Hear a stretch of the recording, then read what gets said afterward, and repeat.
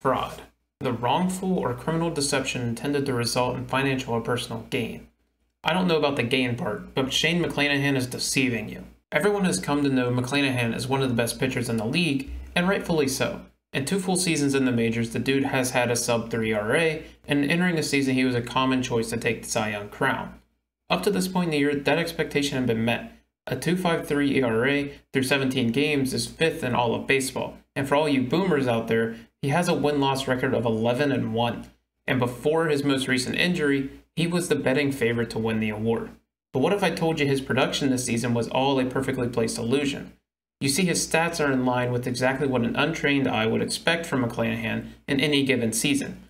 But the expected numbers say, no way, Jose. A quick check of McClanahan's FIP will tell you his ERA should be almost a run and a half higher, and his xERA was to just much of the same.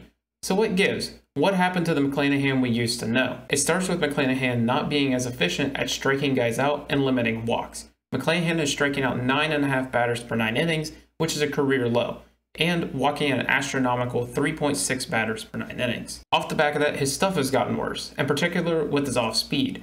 While his changeup remains as filthy as ever, his slider has taken a bit of a step back in the traditional sense, with batters slugging at almost 700 against the pitch. But even the slider is pulling a bit of an ruse because the curveball is the pitch that has really lost its luster. It just hasn't been exploited yet. Currently, batters are hitting 189 against the pitch with the 283 slugging, which are fantastic numbers to have on any pitch. But with advanced data, we know batters are expected to hit around 280 with a 514 slugging. Drastically different numbers than that of traditional side. A lot of the reason of concern is the pitch has lost a lot of its movement compared to last season. The pitch has lost over 4 inches of vertical break, as well as 3.5 inches of horizontal break. And while those are above average numbers in my opinion, it might not be helping the lefty's case. Could this be because McClanahan was injured the whole season, and it just became too much to have to be put on the IL? Sure, maybe. I'm willing to take any explanation for a sudden loss in movement and spin rate.